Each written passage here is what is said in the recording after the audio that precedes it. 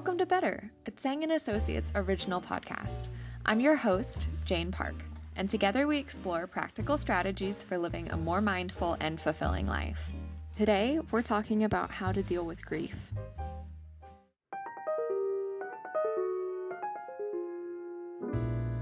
Obviously, this is a tough topic, and there's a lot of ways that we all try to navigate our ways through grief in our lives.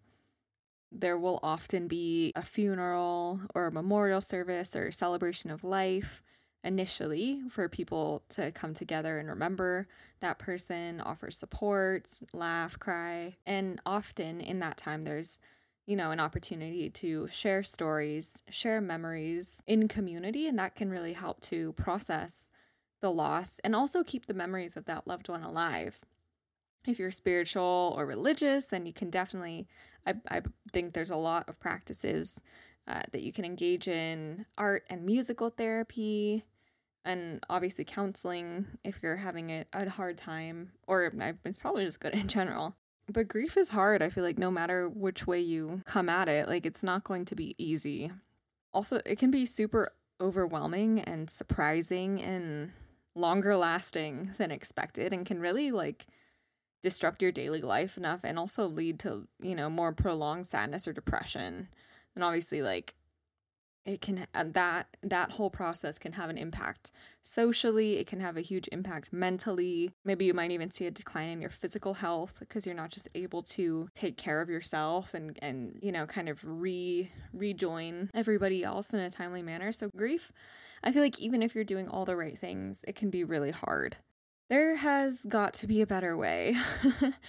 I think this sort of paralyzing grief is really due to one of three factors: regret, resentment, or recognition. And by recognition, it could be a lack of recognition or wishing to have recognized in the past. And that just means regret, I regret that I did that or I didn't do that.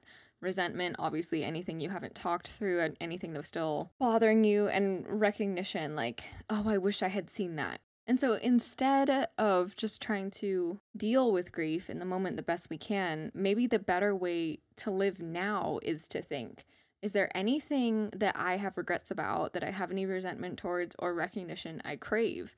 And if there is, to deal with it now. If we can get these things off our chest now, then when tragedy is going to come, because it will, right, to all of us, maybe there won't be as much grief. There will certainly be a degree of mourning and sadness, but then also a sense of joy that you did your best to make the relationship what it was, All to say, a lot of times grief does teach us something valuable. And once we can learn it and apply it, we're able to find hope again and meaning in suffering. Obviously, it's a lot easier in hindsight or when you're not actually going through it, but I think if we can prepare just a little bit, it will make the grief that is going to be a part of all of our lives a little bit easier to bear. Did you enjoy today's topic? We aren't the ultimate experts, but we do love sharing our personal journeys, what we've been learning along the way, and in bite-sized portions too that fit easily in our busy days. If you'd like to study today's topic in more detail, we do have a YouTube series as well as in-depth Medium articles from Tsang and Associates. Your feedback helps us reach more listeners like you. See you later!